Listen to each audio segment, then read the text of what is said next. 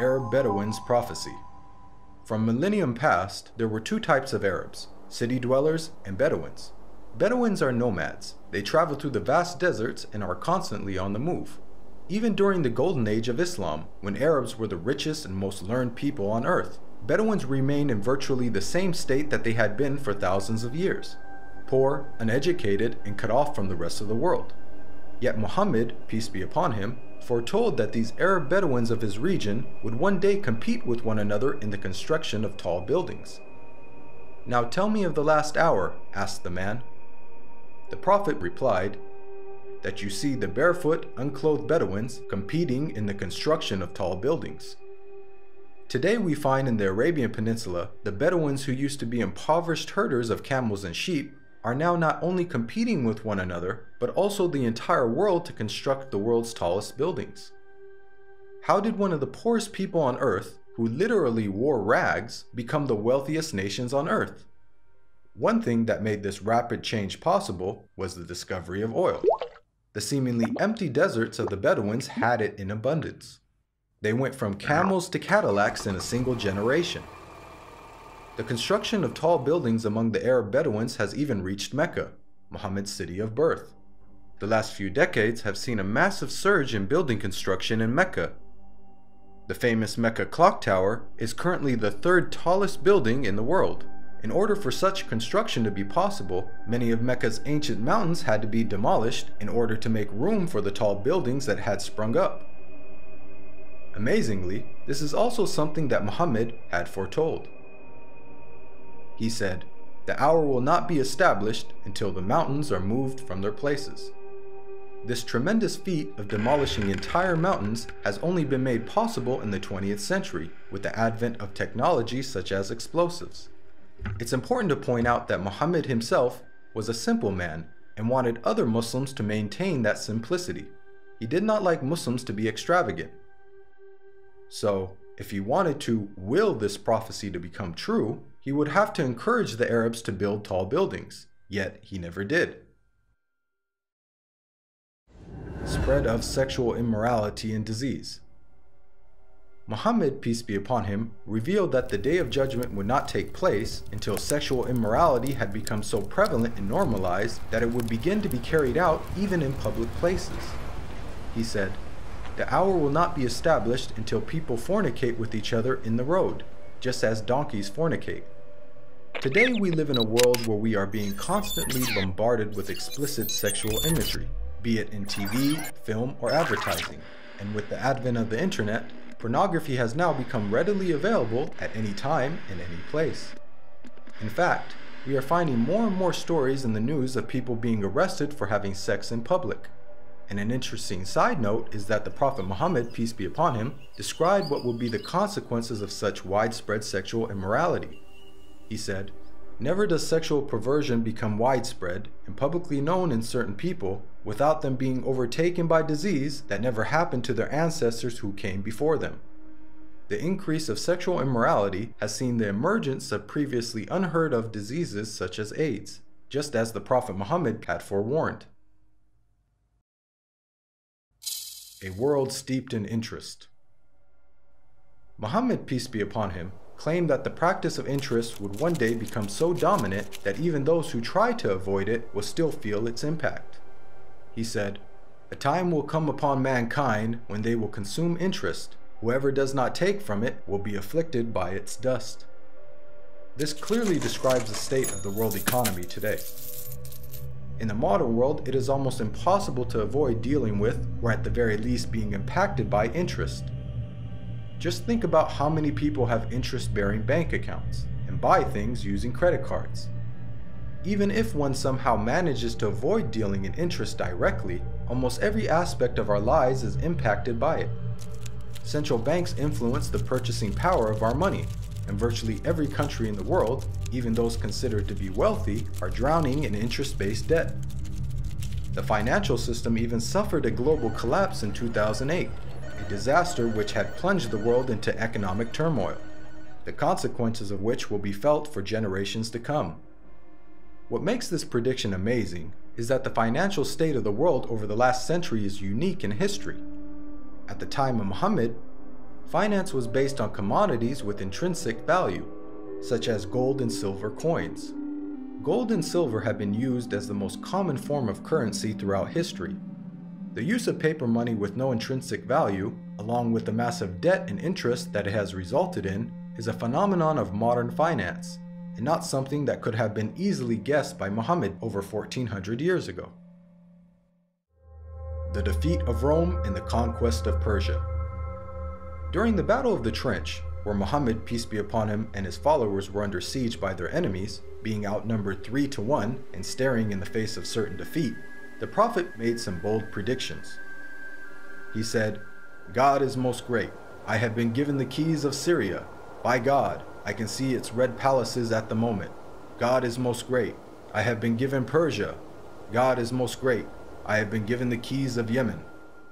At that moment, Muhammad had made the astonishing claim that the Muslims would not only take the lands of Yemen and Syria, much of which was under the occupation of the Roman Empire, but that they would also defeat the mighty Persian Empire. Historically, Muhammad's companions saw this prophecy fulfilled before their very eyes, as they went on to defeat the Romans and conquer Persia. What are the odds that the Muslims, who lacked economic and military strength, could topple the superpowers of the world in such a short span of time? The astonishing way that the Muslims defeated the superpowers captured the world by surprise.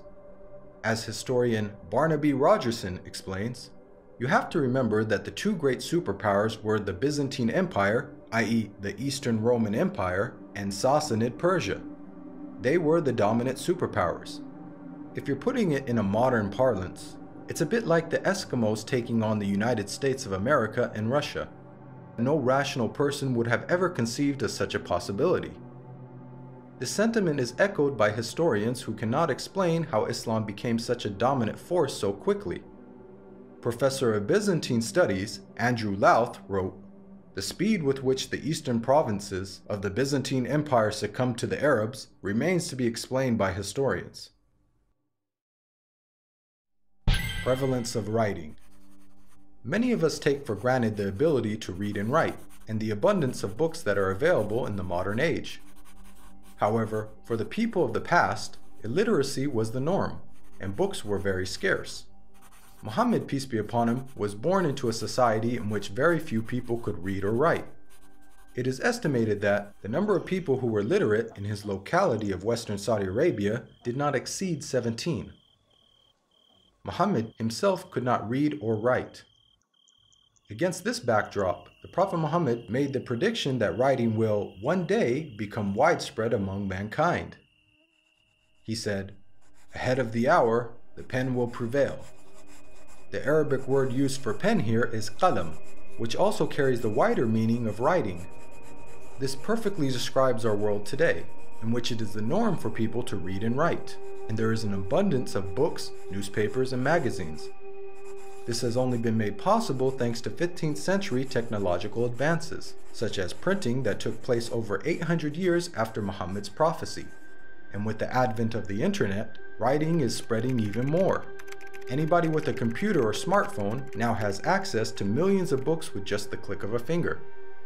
It's quite powerful that Muhammad, who could neither read nor write, prophesied the spread of reading and writing.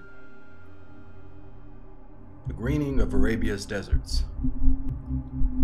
The Prophet Muhammad, peace be upon him, made a bold prediction about the future state of Arabia. He said, "The hour will not begin until the land of the Arabs once again become meadows and rivers." This narration anticipated the greening of Arabia's extensive dry desert environment. As recently as 1986, there was little to no farming in the region. However, over the last 30 years, these deserts have been transformed to grow grains, fruits, and vegetables, thanks to techniques such as center pivot irrigation. This is a process that pumps water to the surface from deep underground reserves, some of which date back to the last ice age 20,000 years ago. Now put yourself in the position of a person living in 7th century Arabia. This region hosts some of the most extensive sand and gravel deserts in the world, with very little rainfall. Could anyone inhabiting such a harsh environment ever rationally conceive of the possibility that one day there would be a plentiful supply of water and abundant crops? This prophecy also makes a claim about the ancient past. Note the words of Muhammad, "The lands of the Arabs once again become meadows and rivers." By saying once again, he is implying that at one stage in their history, the deserts were lush with vegetation and life, and that they will be returning to this former state. Geologists now know that the Arabian Peninsula was, indeed, once filled with meadows and rivers in ancient times. Modern archaeological discoveries have uncovered a number of fossils and conclude that once upon a time, the Arabian Peninsula was much greener and wetter, just as Muhammad had revealed. The rapid spread of Islam and the decline of the Muslims. Muhammad, peace be upon him, predicted that the Islamic civilization would reach both east and west. He said, "God folded the earth for me, and I saw its east and west, and the dominion of my nation will reach as far as the earth was folded for me." History bears witness to the fact that Islam spread rapidly, both east and west, just as Muhammad boldly had foretold. At the time, this was a geographic expansion the likes of which the world had never witnessed. The Islamic Empire was the largest the world had ever seen. The Prophet Muhammad not only informed us about the spectacular rise of the Muslims, he also foretold their decline. He said, "The nations will call each other and set upon you, just as diners set upon food." Someone then asked, "Will it be because of our small number that day?" The Prophet Muhammad replied, "Rather, on that day you will be many, but you will be like the foam on the river." Here we can see that Muhammad prophesied the dire circumstances in which the Muslims would find themselves. He explained that a day would come in which the Muslims would be large in number, but in such a state of weakness that other nations would invite one another to set upon them. The analogy of Muslims being eaten as a meal was given, which emphasizes just how helpless they would become. This prediction accurately describes the radical turn of events that took place in the Muslim world in the 19th and 20th century.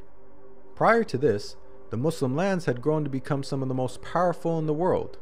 From the time of the death of Muhammad until the 19th century, the Muslims were economically, politically, militarily, and technologically far ahead of most of the world.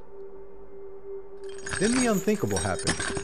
Nearly all the Muslim world was occupied, colonized, and militarily defeated by non-Muslim nations. Russia had annexed the Caucasus. France controlled Algeria, Morocco, and Tunisia. Great Britain occupied Egypt, Syria, Iraq, Palestine, and India. And the Dutch controlled Malaysia and Indonesia. Of the 50 Muslim countries that exist today, only a few survived occupation, and the ones that did were still subject to colonial masters.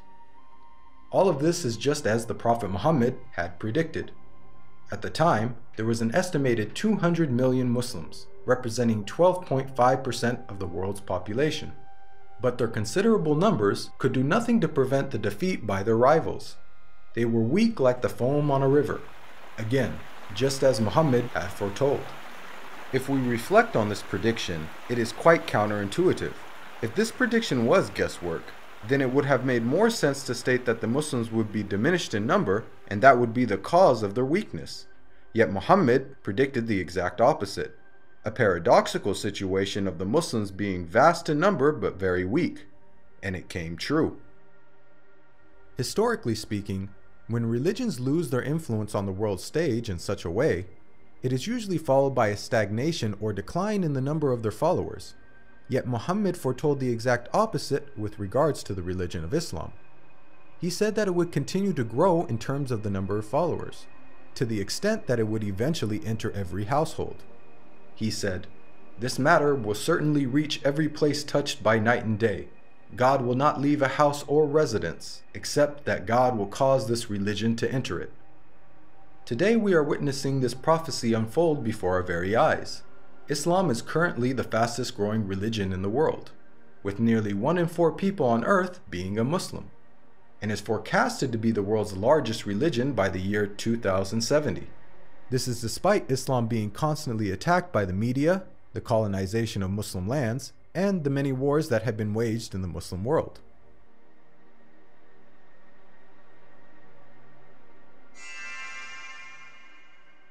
Even the name Muhammad has prophetic implications. It's an Arabic word that means the praised one.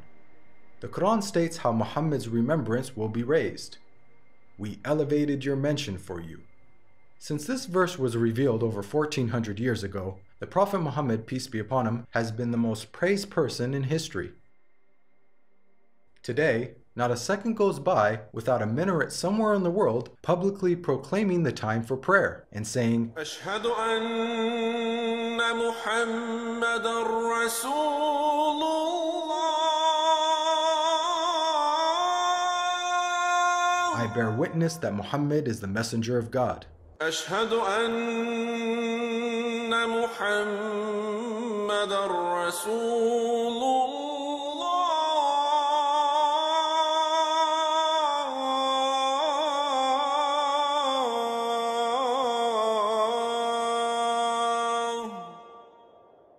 Moreover, the name Muhammad is consistently the most popular name given to newborns across the globe. This is despite the fact that Muhammad never encouraged Muslims to adopt his name. In fact, he said that the best names are Abdullah and Abdurrahman.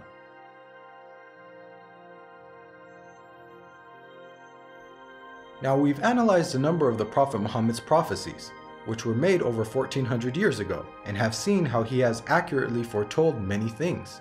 Purely from the standpoint of basic probability, for someone to accurately guess about such future events, which spanned across multiple nations in different time periods, many of which were outside the sphere of Muslim influence, to give so many predictions without making a single mistake is utterly impossible.